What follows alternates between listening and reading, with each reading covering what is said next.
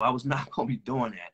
Now, what happened was we ended up agreeing initially that she would come and get them on weekends.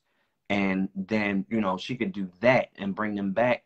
However, that turned into, a couple weekends, and then you don't hear anything. You're kind of chasing her down, and that was that. So she has not been, actively involved in their lives for the past 19 years. Damn. Yep. Damn. Yep.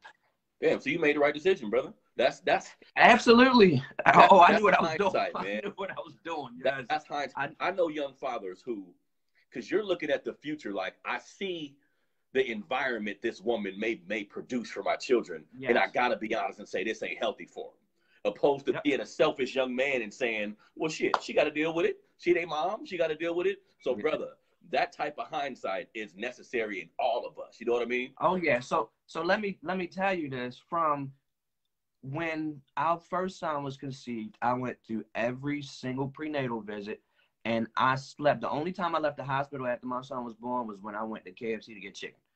Other than that, I slept in the hospital. My son was first son was in the NICU for like a week or so, and I stayed there. So that already, I had it in me. It was just innate. So you go through all of that. There is absolutely no way you are, abandoning your children. And then, like I said, add on top of that some of the things that I knew, what she was doing and how she was and all of that. Mm-hmm.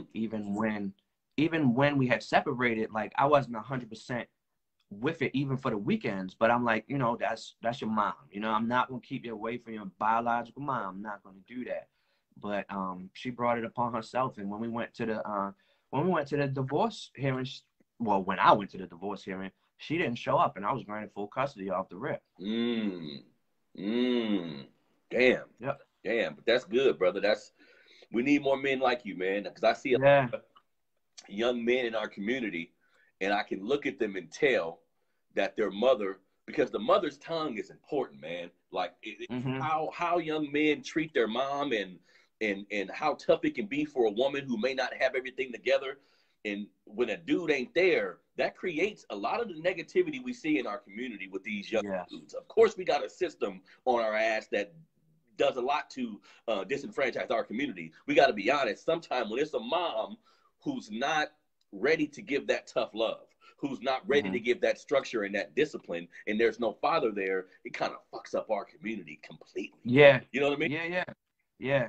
I totally agree. And I feel good these days based on what I see in the group and how many young men I see that say, look, I'm getting ready to have my first child. So already with that, the commitment, you're there, you're involved, and on top of that, you're coming to this group because that's a place where you can learn and get advice and all of that stuff. So I have to take my hats off to a lot of young fathers out here, and I'm just appreciative that we have this platform, and I don't ever mind tooting my own horn. The Black Fathers Facebook group, yes.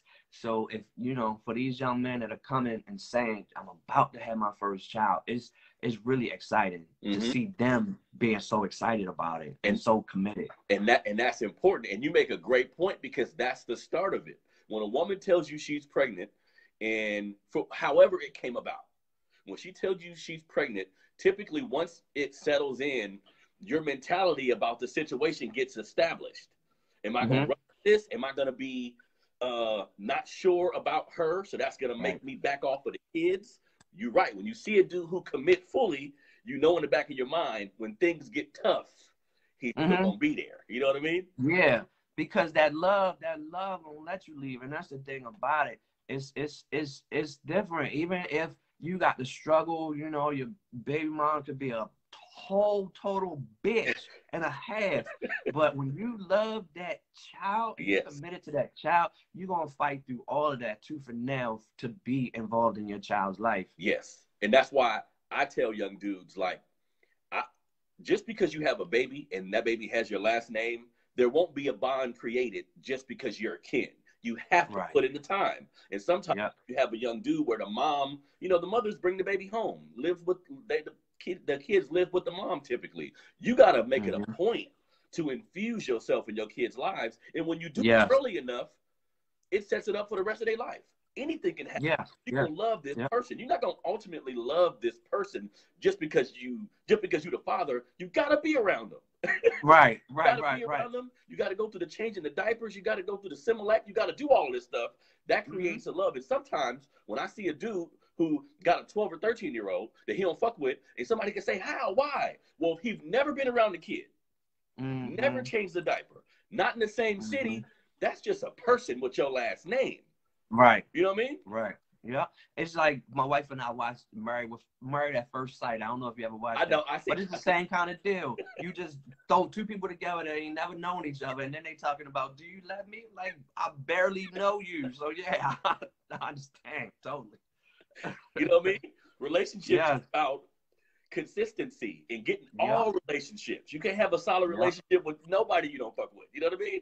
Exactly. Yeah. And something else you mentioned, like in your Facebook group, and even my podcast that I have, and everything I do on my platform, because I like sports. Shit, I like fat ass, but I don't want to talk about these things. And no, I prefer to talk about what's going on with our community.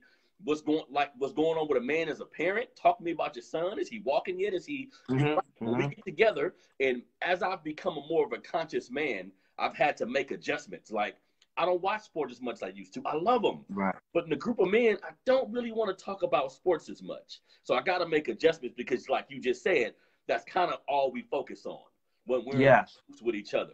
So to get men to open up, which they will. To get them to open up about their kids and what's going on, that's when the real work starts to happen. You know what I mean? Yeah, no doubt about it.